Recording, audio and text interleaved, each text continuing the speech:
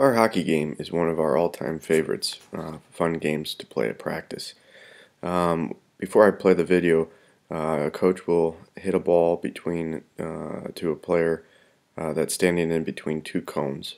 You can vary the sizes of those cones. I would recommend about 15 yards or so. It depends again on your skill level and age, and you may have to move forward and move backwards depending on the child.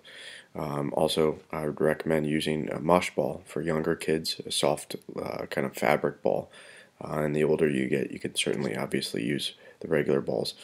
Um, the rest of the players will stand behind and off to the side.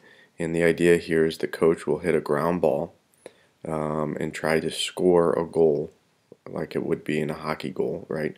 And the player sole purpose is to stop the ball, ideally catching it on the ground or diving and catching it, whatnot.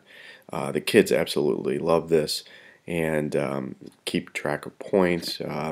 Those that miss it go out, and then the person last standing is kind of the champion. Let's take a look.